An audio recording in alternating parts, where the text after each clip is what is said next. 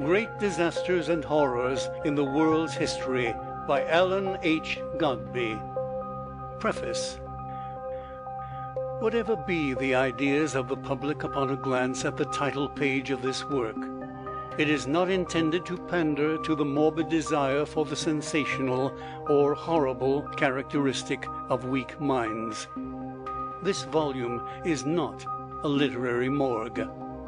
Mankind is constantly astonished by reports of mishaps and disasters of manifold character, when there is seldom room for astonishment. A large proportion of the calamities reported from day to day are directly due to the haste, greed, and heedlessness of man himself, and need no comment. But there is a large class of disasters due solely to meteorological or geological conditions, which surpass all others in magnitude and appalling destruction. In such cases, men insist on prating about mysterious visitations, as though these occurrences were subject to the dominion of no law. To an examination of such is this book devoted. When in school, the writer was often struck by the persistence with which even the most diligent students would call upon the teachers of physics and chemistry to suspend the recitation and devote the time to illustrative experiments. Physical geography was constantly pronounced very dry because of the scarcity of opportunities for illustration. The writer has endeavored to present, in a form acceptable to the popular palate, the general principles of the storm and earthquake so far as they are understood, and numerous narratives of great disturbances have been inserted that a clearer conception of the magnitude of these agencies and their relative importance may be attained by the reader. Much care has been spent in steering between Scylla and Charybdis. While it has been designed to avoid merely scientific data, there has been the equally delicate task of avoiding prolix narration and mere sensational tales. It is hoped that the result will be useful and interesting. If the book shall lead the reader to higher views of the reign of inexorable law in nature, and to a profounder reverence for the author of law and his works, the labor of its compilation will not have been spent in vain. A. H. Godbey. End of preface. Chapter 16. The Johnstown Flood. A sullen hoarse murmur and nameless fear, a sound like the tread of a hurrying host, a roar like the storm as the wild waters near, like the dash of the sea on a crag-bordered coast. A wave like a mountain sweeps swift through the vale, 10,000 wrecked homes tossing dark in its spray. Wild cries of death, anguish echo mocks with her wail, and the fiend of the flood now has claimed his prey. India, profiting by long and sad experience, has provided, as far as may be possible, against the contingencies of drought and famine by the establishment of a magnificent system of storage reservoirs, to furnish water for irrigating when rain is wanting. Some of these tanks are fine specimens of engineering, and so far as records go, no disaster has ever attended their establishment. But to be ready and efficient, for purposes of irrigation, the water must be above the level of the surrounding country.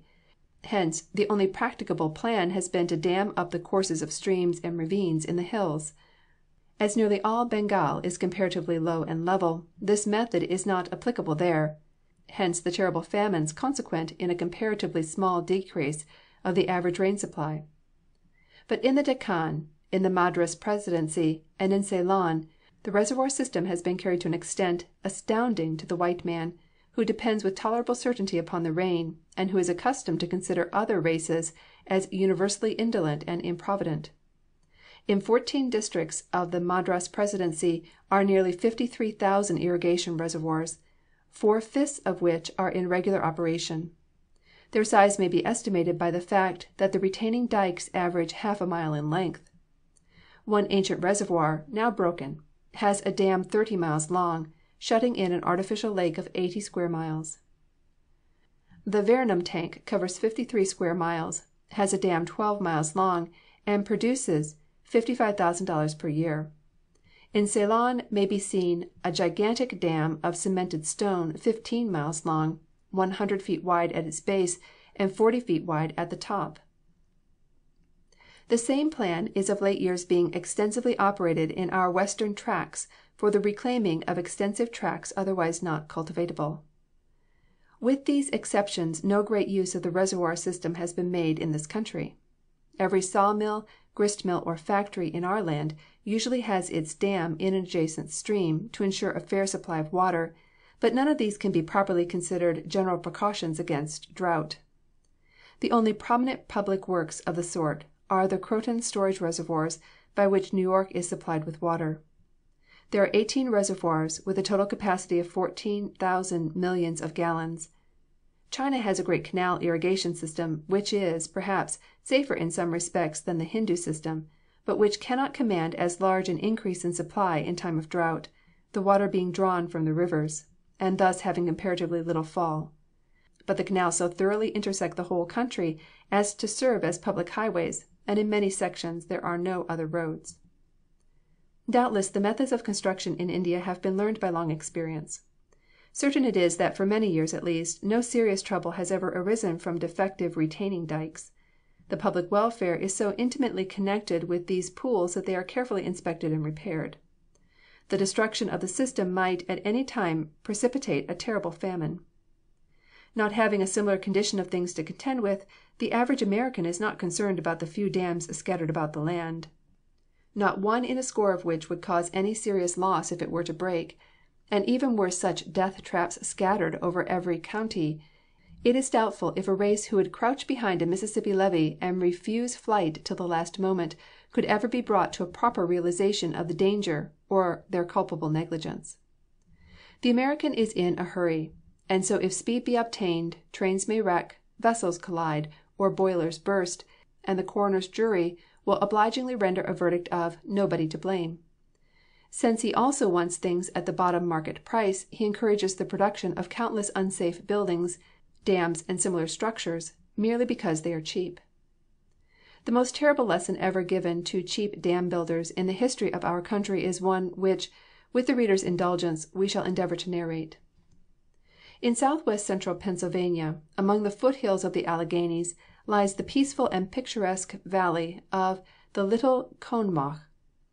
Here in 1889, within a stretch of a dozen miles, lay 5 industrious and thriving towns: South Fork, Mineral Point, Conemaugh, Woodvale, and Johnstown. The last of these, embracing as it did Cambria and Conemaugh Borough, was a city of 30,000 people. The population of South Fork was 2,000, Mineral Point had 800, Conemaugh and Woodvale about 2,500 each. The total population of the valley within the distance named could not have been far from 38,000. Johnstown was the center of interest as of population. Thither came on May 30th, Decoration Day, people from Altoona, Hollidaysburg, Somerset, Latrobe, Ebensburg, and Wilmore, and from the 4 other towns already mentioned. There was a great concourse, a long and impressive procession of soldiers and secret orders, with bands of music, flags, regalia, banners, bunting, and devices. With solemn pomp the cemetery was visited, and flowers were strewn on the graves of the patriotic dead. This sad but pleasing duty ended, the procession turned again toward the city, and entering the opera house, listened to an eloquent oration. It was a day of more than ordinary interest and elation for Johnstown. The city stood happily and unsuspecting on the very brink of an awful doom. During the day the sky had been overcast, and there were occasional light showers. At nightfall the clouds lowered more heavily, and seemed to descend nearer to the earth. At 9 o'clock there was a gentle rain. At 11 a tremendous downpour, which continued with little interruption during the remainder of the night. It seemed as if the windows of heaven had been opened. The site of Johnstown is at the junction of Stony Creek with the Little Conemaugh. Before 8 o'clock in the morning of the 31st of May, both streams were bank full. As the day advanced, the lower parts of the town were inundated. By 11 o'clock there was a depth of 5 feet at the corner of Main and Market streets, and at the Cambria Iron Company's store. Still higher the waters rose. In the houses most exposed, carpets were removed from the floors, and pianos and organs were lifted on chairs and tables. Soon the two angry streams were mingling their waters in the business center of the town. Both streams had been as high before, but never both at the same time. Some thought the Cambria Iron Company, which had narrowed the channel below the stone bridge, was responsible, and should be required to widen it again, and so make a free exit for the waters. By 2 o'clock the water was 2 to 10 feet deep all over the city proper, and the people had retired to their houses. There was inconvenience and cessation of business, but no one apprehended serious danger. They surveyed the providence of God without fear, little thinking of the destruction that, swifter than the avalanche, would presently come through the heedlessness or greed of man. 12 miles up the river, eastward, and at an elevation of 450 feet above the city, lay Conemaugh Lake. This was an artificial reservoir, covering 400 or perhaps 450 acres of land, and having an average depth of 35 feet. Across the south fork of the Conemaugh, about 2 miles above its junction with the main stream, had been built a dam, 62 feet high in the center and 850 feet long. The valley, narrow at the dam, widened above to an extensive basin. Proposed in 1836 and authorized 3 years later, this reservoir had been finally constructed in 1852 as a feeder to the Pennsylvania Canal 14 miles below. A culvert at the bottom of the dam contained fine iron discharge pipes, each 2 feet in diameter, which could be opened at low water, thus sending the contents of the reservoir to the canal at Johnstown. In 1857 the Pennsylvania Railroad Company, having bought the canal, abandoned it, and the reservoir was thenceforth disused. In July, 1862, the culvert beneath it gave way, owing to some imperfection of the foundation. The depth of the water in the reservoir was, at that time, not greater than 40 feet, hardly more than half its actual capacity. The breach widened to a chasm, and the water of the reservoir was discharged with the exception of about 8 feet at the bottom. But so slow was the process, owing to the substantial character of the dam and the resistance it presented, that little harm resulted. From 1862 to 1880 the reservoir was empty, and the property containing something more than 500 acres was a waste. In 1875 it was bought by Congressman John Riley, and was by him, 4 years later, transferred to the South Fork Fishing and Hunting Club. This was an association of 3 gentlemen, suggested and organized by Colonel B. F. Ruff, a successful railroad and tunnel contractor. All these parties had ceased from membership in the club prior to the great disaster. The original dam, constructed with care and solidity, had involved an expenditure of $240,000. It was built in regular layers and solidly rammed, and when finished was higher in the middle than at the ends, having a spillway cut through the rock in the side of the hill. The cost of reconstruction was no more than $17,000. No engineer, good or bad, had charge of the work. The material used was, for the most part, not more substantial than shale and earth and straw. The pipes at the bottom were permanently closed, and as the dam advanced, the water was discharged through a broad flume over the top. It was at first intended to raise the new dam to a height of no more than 40 feet, but it was presently discovered that to cut down the spillway through rock would cost more than to construct the dam to the original elevation. This was accordingly done, though not perfectly, as the dam was 2 or 3 feet lower than the old one, and had, besides, a sag in the middle. A fatal mistake, if once the water should begin to flow over the crest. Another mistake was the obstruction of the spillway with an iron grating placed to retain the fish, without taking the precaution at the same time to enlarge the passage. This would have been expensive, and here, as in the construction of the dam, it is apparent that economy was consulted. The sum of the mistakes made in the summer of 1880, and which culminated in the disaster of 1889, were, according to the report of a corps of engineers, who made a careful survey, the lowering of the crest, the dishing or central sag of the crest, the closing of the bottom culvert, and the obstruction of the spillway. The people of the towns below had often discussed the possible rupture of the dam, but they scarcely feared it. Had it not been built by men who understood their business, and might not these be trusted, as men trust their lives to the doctor and their souls to the priest? Had it not resisted the flood of June 1887, the highest ever known, and why then should it yield to any other? It is certain that in the towns below some were not thinking of the reservoir at all, while, in case it should give way, few had formed the remotest conception of the possible disaster. On the very day of the awful calamity, when the streets and sidewalks of Johnstown were already under water, a leading citizen, to the question, "How much higher do you think the water will rise if the reservoir should burst?" answered quietly, "About 2 feet." And we have not heard that any ventured to correct the estimate. Unsuspecting souls were they, and yet wholly like other men. Those long resident by the volcano had ceased to fear its fires. Familiarity, even with danger, breeds contempt. The evil which still delays, we fondly believe will never come. And as to the consequences, if those who build dams know so little, why should simple townsmen be expected to know more?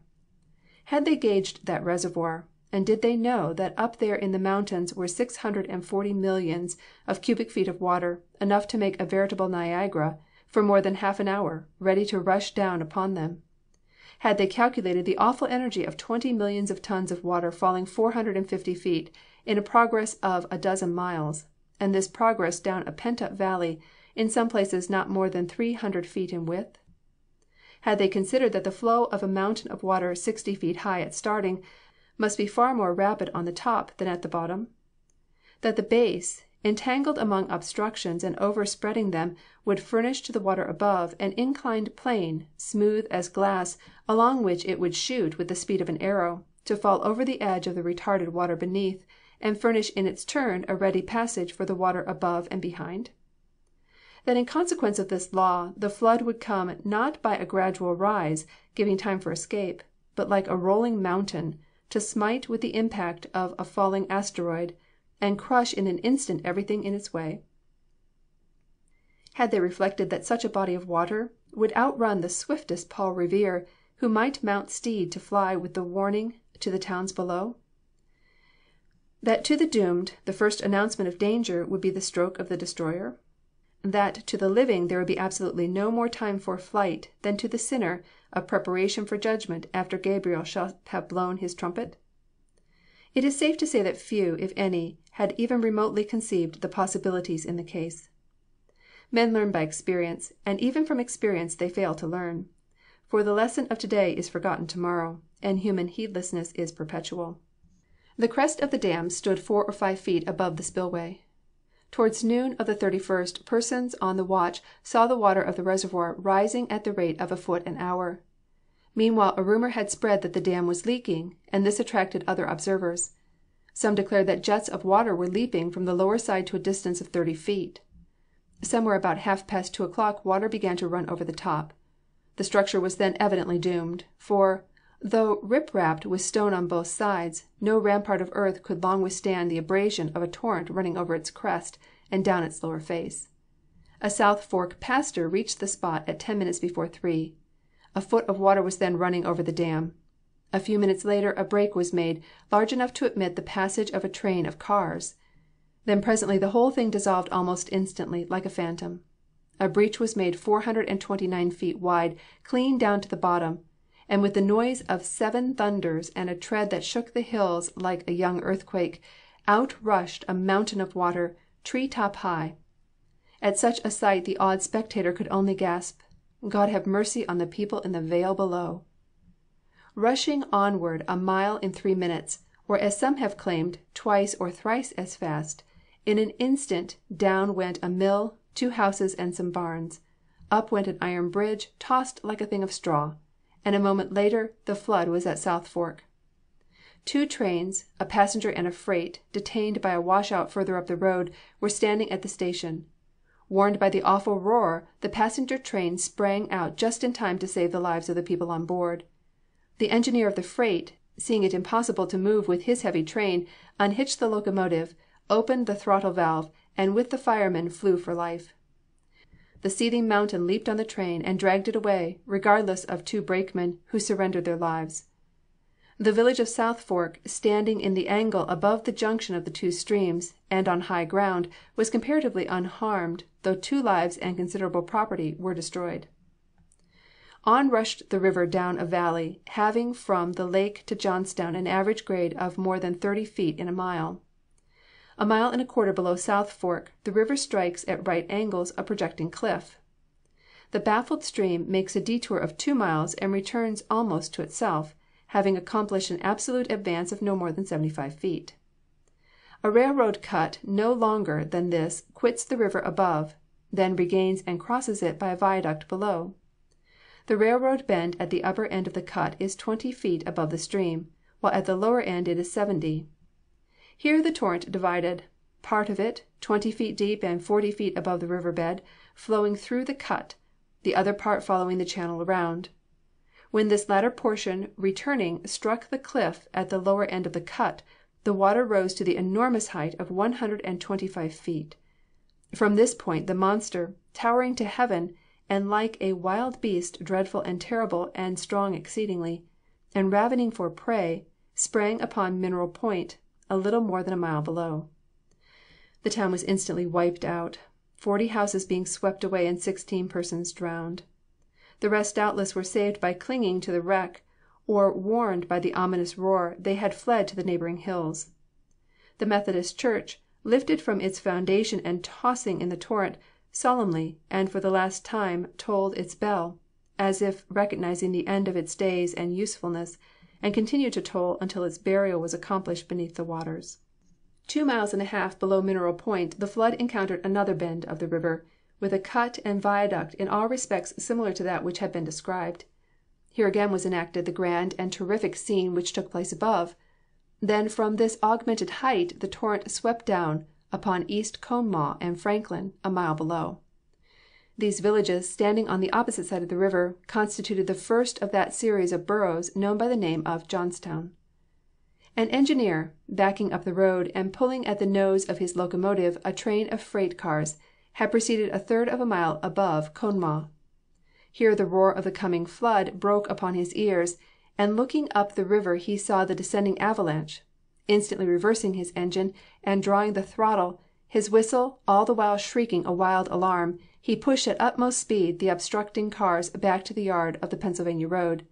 Then leaping from his engine, and leaving his whistle still to sound its warning, he ran to his house near by, and with his family escaped to the hill just as the rolling torrent dashed its billows at his feet. 3 passenger trains and 1 freight had been standing on the side tracks some hours, detained by the washout already mentioned. The passengers were reading, writing, conversing, worrying, walking up and down the tracks in the rain, or watching the driftwood and the constantly rising river, but conscious of no danger. Something was said about a reservoir somewhere up the road, which might burst and come down upon them, but they gave the matter no second thought. Twice was one of the trains compelled to move, as the water undermined the track and caused it to fall into the river. Once they were startled by the crash of a bridge, which yielded to the rushing waters and was swept away. It was near the hour of 4 in the afternoon, and they were still wearily waiting. Suddenly they were startled by the long, shrill shriek, close to their ears, of Engineer Hess's whistle, and looking out of the windows up the river they saw an enormous mass of wreckage, roots, trees, and driftwood borne aloft on the back of the torrent and rushing toward them. With one impulse, the most of the passengers leaped from the trains and fled for their lives. Those in the first train had to run round or creep under the second in order to reach the town and thence the hill. Between the trains and the town there was a ditch 10 feet wide and 5½ feet deep, filled with water. Into this many plunged, 9 women and girls together. A gentleman who had leaped across tarried a moment to give a helping hand, and all were rescued, save one, an aged woman. She was apparently dazed, for, refusing the proffered hand, she said, "I will go this way," and walked toward the maddened waters, and was lost. The rest fled amain to the rising ground near by, with the raging torrent not 10 feet behind them. Gaining the hill, they turned to behold a grand and awful scene. The crashing, tumbling buildings lifted from their foundations and hurled against each other.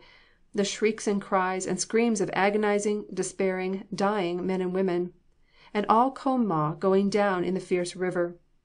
The roundhouse sprang from its seat like a toy tossed from a giant's hand, and more than 30 great locomotives were rolled along like so many pebbles. All the trains were carried away. In some of the cars the passengers could yet be seen, while on the top of one car, loosened from the rest, were two men struggling desperately to keep their hold as it rolled from side to side. The whole 4 trains drifted down about 500 feet, when they were stopped in a singular manner. Some inexplicable movement of the water lifted the head of one train and threw it across that of the other. Engines from the roundhouse were rolled down and piled against these. A mass of trees and drift were added, and the whole 4 trains, with the exception of 2 or 3 cars, were arrested and anchored in the midst of the flood. But, though the whistle was a warning, and the hills were a refuge to the people of East Conemaugh, the lives of 24 were lost, while of the passengers on the trains, 26 are known to have perished.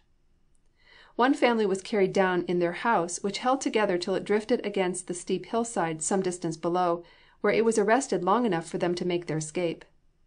2 sisters, clinging to driftwood, were being swept past the woolen mill in Woodvale, when a rope was thrown to them and they were saved. One man was carried on a drifting log clear through Johnstown and over into Kernville, to find deliverance at the end of a wild 3 miles ride. Another, overtaken at the fairgrounds, climbed on the ticket shed and thence upon a telephone pole. This being quickly broken down by the impact of some solid body, he mounted a passing log and dashed ahead all the way to the stone bridge, a distance of more than 2 miles. Here he took hold of some wreckage, and by the backwater was carried to Main Street, near the Presbyterian Church, whence he worked his way to final safety. A quarter of a mile below East Conemaugh was the town of Woodvale. The story of its calamity has few details, since all its 5,000 inhabitants were either drowned or engaged in a mad struggle for their lives. Every one of its 800 houses was lifted in a minute, not one remained. Nothing but parts of the walls of the large woolen and flour mills. To the hills 40 or 60 rods distant, not many succeeded in escaping. Relatively but few attempted it, for when the whistles sounded the alarm, the hills were too distant and the flood was too near. Such as fled were overtaken by the raging waters, and, to make the destruction doubly sure, a freight train was standing between them and the hill, and this at the supreme moment began to move. Thus many perished when there was but a step between them and deliverance. The houses were mostly frames, and the people were commonly swept away with their shattered dwellings. We know there were thousands of wonderful escapes, the recital of which would fill a bulky volume, but more than 1/3 of the total population were quickly counted with the dead. Laden with corpses and debris gathered from 5 towns, with cars and trees, and all the nameless accumulation from a valley 12 miles long, the torrent now swept down on Conemaugh borough. This in turn was quickly swept away, though more of the inhabitants succeeded in escaping to the hills. At the lower end of the borough were the Gautier Mills, a part of the great Cambria Iron Company's plant. These occupied perhaps 10 or 12 acres of ground. When the flood struck them with their hundreds of fierce fires, there were thunderous explosions that shook the hills, and the whole seemed to rise up at once and slide forward on the slanting flood. 1 or 2 experiences from this part of the town must suffice for hundreds more. One lady drifted far down across the 7th Ward and lay all night among the wreckage, within easy reach of 7 dead persons, while the luxuriant hair of a dead woman drifted frequently across her face, half buried beneath the water. A wealthy German lady, a prominent member of the Lutheran Church, said, "My son Henry and his wife, my son Charles and my son-in-law were all drowned. My pastor and his wife and 4 nice little children were lost. There is not one brick of our good big church left on top of another, and here is the key which alone remains. I think my heart must break from overmuch sorrow." A few days later she sank into the grave. End of chapter 16.